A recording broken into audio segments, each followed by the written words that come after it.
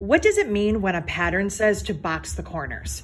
Well, what that means is that we're going to take our side seam and our bottom seam and essentially pinch them together to give our bag some dimension. That way the bag is able to stand up on its own. Boxed corners can be found in small bags like this Lola, or even in a larger tote bag like this cross-country tote.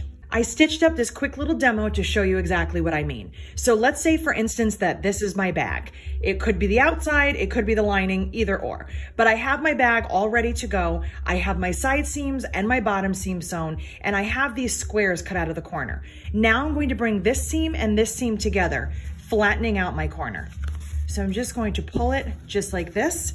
And I like to nest my seams in opposite directions. So I'll just push that with my fingers and I add a clip.